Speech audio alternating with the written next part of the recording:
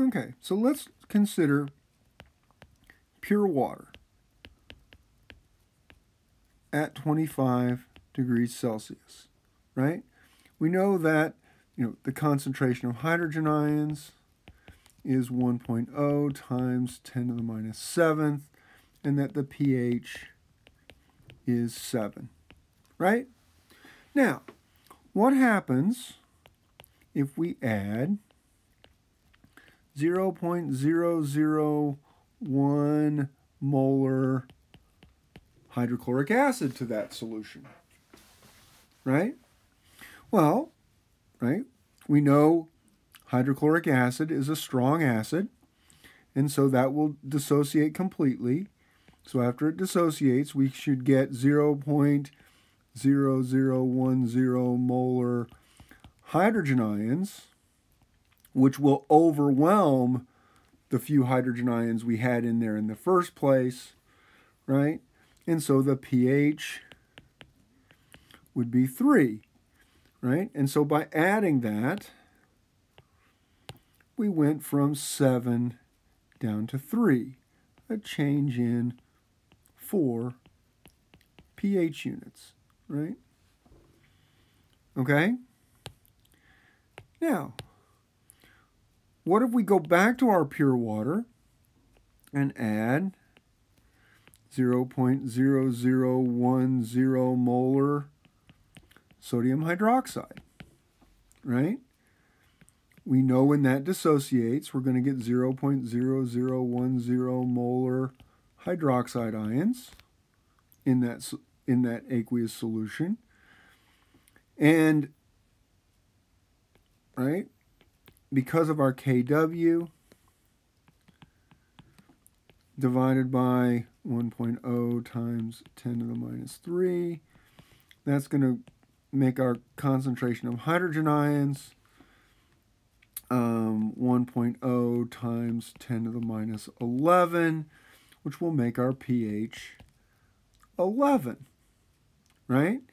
And so, right, adding base to pure water, right, if we go from here to here, right, we went up, right? Our change was plus 4 pH units. Okay? So, adding a little bit of acid or a little bit of base to pure water changes the pH a lot, right? By 4 pH units. So let's look at a slightly different solution, right? Let's consider, right, a solution where we have 0.05 molar acetic acid and 0.05 molar sodium acetate in the same solution, right? And so that's creating this situation, right? If this is our equilibrium, right? Acetic acid is in equilibrium with hydrogen ions that are aqueous plus acetate ions, right? From our acetic acid, we'll have 0.050 molar. When our sodium acetate dissociates, we'll have 0.050 molar, right? If we put those, right, the Ka for acetic acid, which we've dealt with before, is 1.8 times 10 to the minus 5 molar, right? And so if we put, if we go make that our X and we make the assumption, then we have 1.8 times 10 to the minus 5 is equal to our concentration of hydrogen ions times the 0.050 divided by 0.050. So 1.8 times 10 to the minus 5 is equal to the concentration of hydrogen ions, right? And so the pH is equal to 4.745, which I just, that's not rounding, right? Okay, so we've got that pH. Okay, so we've got right? We've got that same solution. What's going to happen to that solution if we add 0.0010, make sure my point's molar, hydrochloric acid to that solution, right? What's going to happen? Well, right, if we look quickly, right, hydrochloric acid will react with the basic form of our pair, and so we would start with, right, sodium acetate plus HCl, hydrochloric acid, makes acetic acid,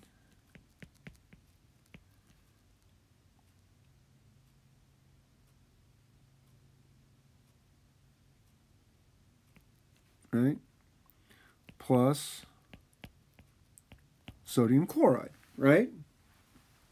And if we do our, right, if we quickly do our initial change final, because this is a complete reaction, right? If we have 0.05 of this, and we have 0.001 of this, and 0.05 of that, and 0 of that, then because it's a complete reaction,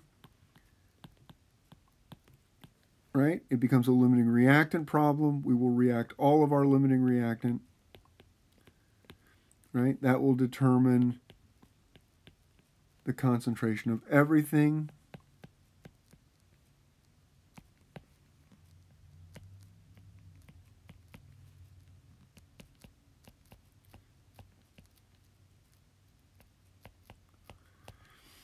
Right? And so then when we consider our equilibrium, it's going to be, right, our acetic acid. It's going to be in equilibrium with acetate ion, right, plus hydrogen ions, right? We're starting with, right, this much acetic acid and this much acetate, right? Those become our initial concentrations.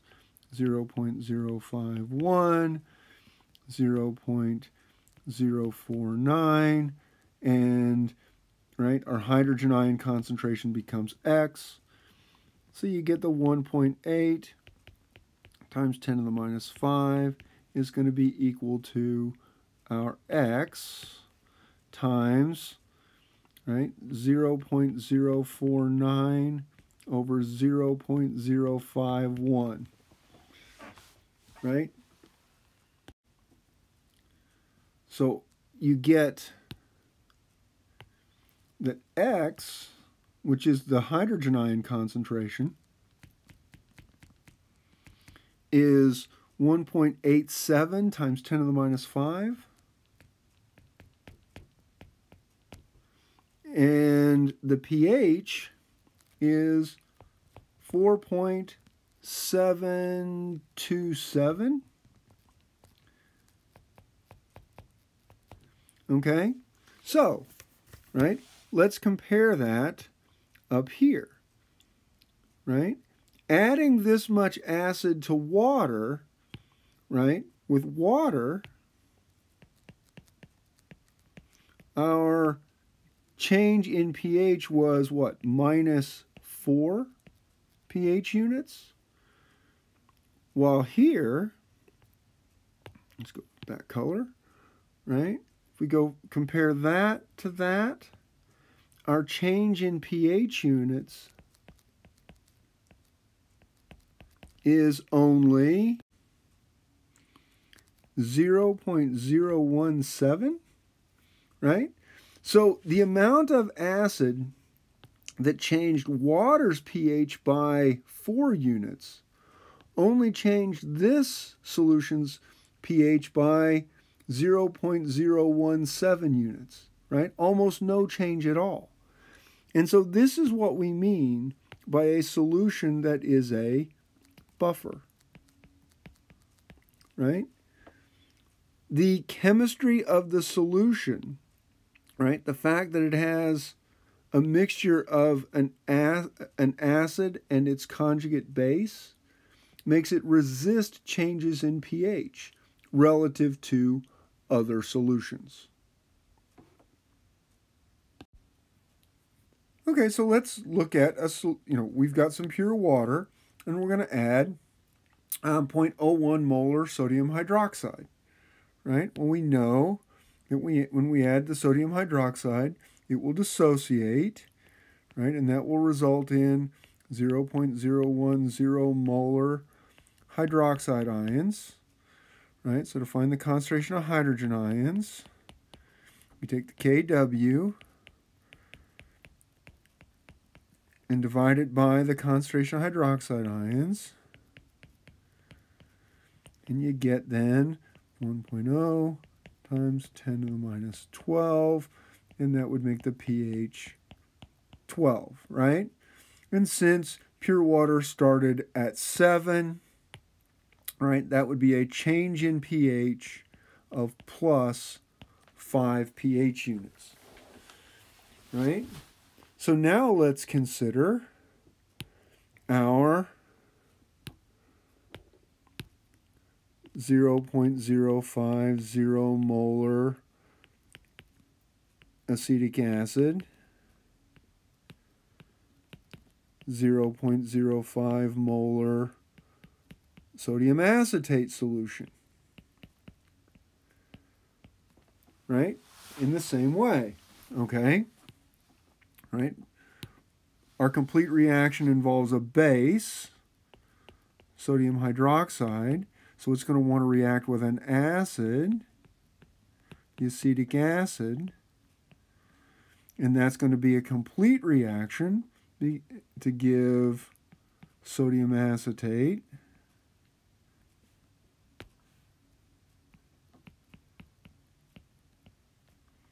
plus water, which is a liquid, so we can ignore it in our equilibrium, right? Our initial is going to be the 0.01, 0.05, 0.05. It's liquid, so we don't care about it, right? This becomes our limiting reactant.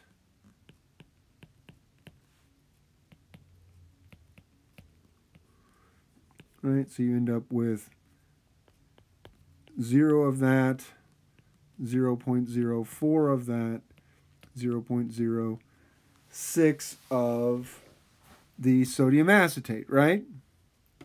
Okay. So given that, right, our Ka is 1.8 times 10 to the minus 5. It's going to be equal to the concentration of hydrogen ions times the concentration of the base, which is 0.06, divided by the concentration of the acid, which is 0.04, right?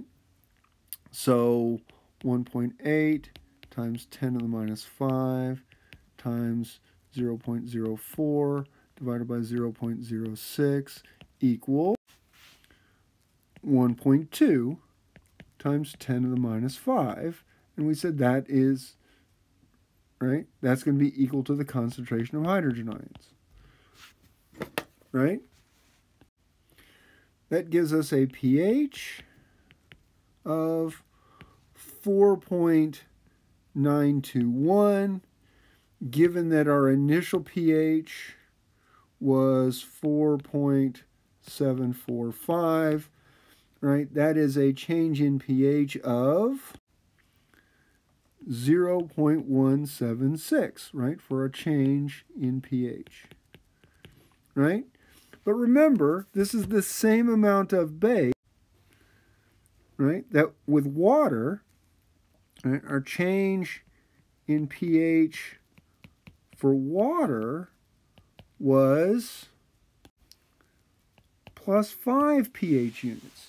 So again, in the presence of our solution with a combination of the acid and the base, the amount of base that would raise pure water by 5 pH units only raised that solution by less than 2/10 of a pH unit.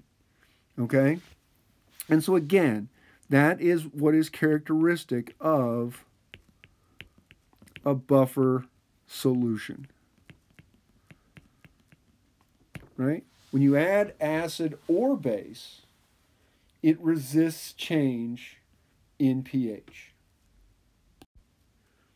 So here's our titration curve, right, that we'd get with, 0.1 molar acetic acid if we add sodium hydroxide, which would make sodium acetate in the solution, right? And we focused in the titration video, we really focused on this change, right? But here in the buffering video, we're going to focus on this change because it's in this region where we can add, right? We can add a lot of sodium hydroxide and still get very little pH change, right? This is 3.79 and this is 5.70. So we can add, right, a lot of base, right? This is a difference of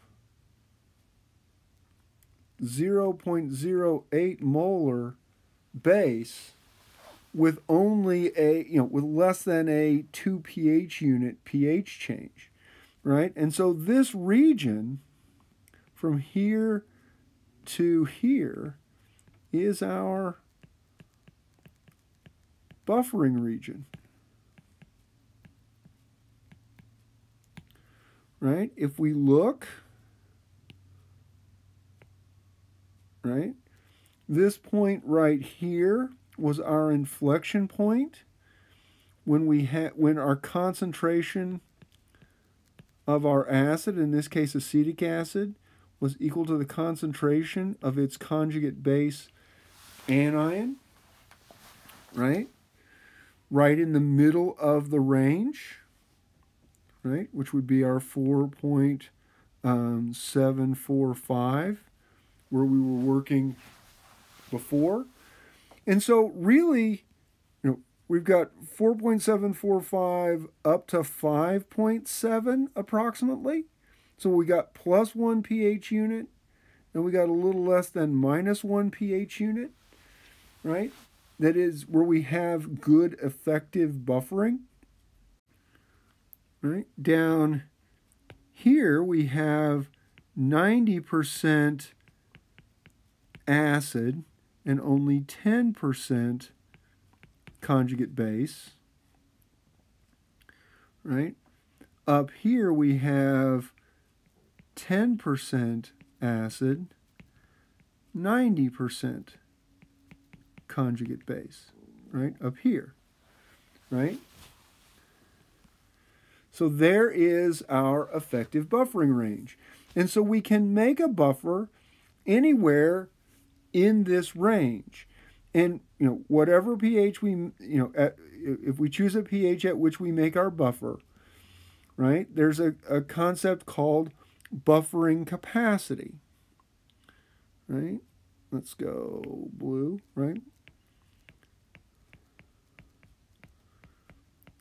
Buffering capacity. And it's, at whatever pH we make our buffer. So let's say we made up our buffer with this combination of acid and base that gives it that pH, right? So the buffering capacity is however much base you can add to get to sort of that buffering limit, or however much acid you can add to get to that buffering limit, right? That's the buffering capacity. How much base can be consumed and still stay within this range of concentrations. Okay? And so, right, you can adjust your pH of your buffer based on the ratio of your acid and your base. You don't always have to make them exactly equal, right? You can set a pH anywhere in this buffering region just by varying how much of the acid form you put in and how much of the basic form you put in. Okay, so what is the pH of a buffer solution that we make by putting in 0.01 molar acetic acid and 0.015 molar sodium acetate, right? Well, we know our sodium acetate will dissociate to make 0.015 molar acetate ions, right? So if we plug that into our Ka expression, right, our 1.8 times 10 to the minus 5 is going to be equal to our hydrogen ion concentration times our acetate ion concentration, which is 0.015, divided by our undissociated acid concentration, which is 0.010. Right? I should probably add a 0 here, just to be consistent in terms of significant figures, right? So what do we get? Right? We get 1.8 times 10 to the minus 5 times 0.01 divided by 0.015, and we equals the hydrogen ion concentration, and that's equal to, right, there's our 1.2 times 10 to the minus 5, and the pH is equal to 4.921. Right? Okay. So, we've got that. Right? So, what is the capacity of this buffer, right, that we just made to absorb base, right? This is a buffering capacity question, right? And so we have a total buffer capacity, or a total buffer concentration, right? Our 0.0100 acid plus 0.0150 base is 0.0250 total concentration, right? And if we're absorbing base, we can go until we get to 0.0250 times 0.90, that's our 90%. 0.0225 molar of the basic form, right? The C2H3O2 minus, right? We can get to that concentration and stay within our buffering limits. That's 90% in our basic form. If we consider our reaction that we considered before, right? Sodium hydroxide reacting with our acid form to make our basic form and water, right? And we consider our initial conditions, our change, and our final, right? What we've got here is we know that our initial concentration of acid is 0.010. Our initial concentration of this is 0.015, right? Right? This is liquid, so we don't care about it. And we know we can go until we have 0.015 0.0225 of this, which leaves us with 0.0025 of that, right? Right? That's what we get from here. Well, now we know what our changes are, right?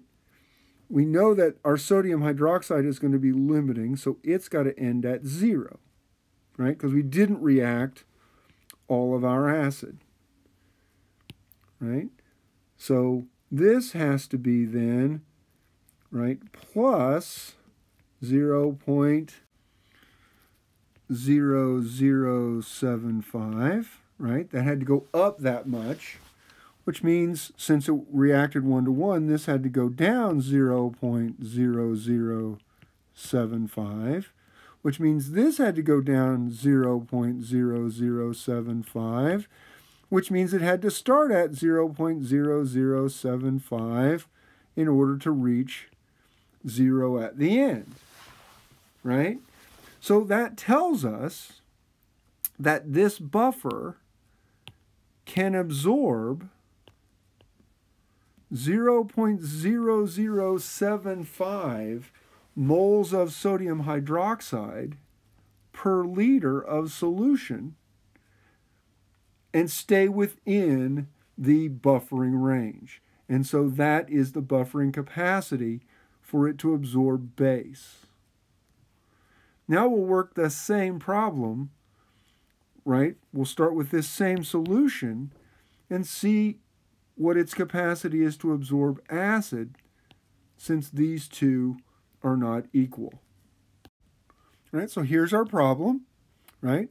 What is the capacity of the 0.01 molar acetic acid, 0.015 molar sodium acetate buffer to absorb acid, right? We know from our previous slide that our total buffer concentration is 0.0250, and we can absorb acid until 90% is in the acid form. And so we get that same 0.0225 molar as the concentration of the acid form, right? And so we set up the same kind of equation. So we have our acid, let's use hydrochloric acid, right, plus our basic form, which is our sodium acetate, right? Acid reacts with base to make conjugate acid, C2H3O2, our acetic acid, plus in this case, sodium chloride, right? And we know that, right, our initial concentration of our basic form is 0.150. Our initial concentration of our acidic form is 0.010, right? We don't know the change yet. We know the final is we want to get this up to 0.0225, and we want to get this down to the 0.0025, right? So that means we know this, right? That has to go up 0.0125, right? That means this has to go down 0.0125, but that means this has to go down 0.0125, which means it had to start at 0.0125, because that's our limiting reactant that we have to run out of, right? And so now we know that per liter, this solution can absorb 0.0125 moles of acid and stay within the buffering capacity. We said the buffering capacity was 0.0075 moles of base hydroxide ion per liter. So note, the buffering capacity can be different, right? We have less acid, less of the acid form than the basic form in our buffer. So this buffer can absorb more acid before it reaches the limit of its buffering capacity than it can base, right? Because we are starting with more base, right? So the buffering capacity doesn't have to be equal for acid and base if you start out with a buffer with unequal concentrations of the acidic form and the basic form. Okay? So we'll stop there because this video is getting a little long, and then I will make another video talking about making buffer solutions of a specific pH.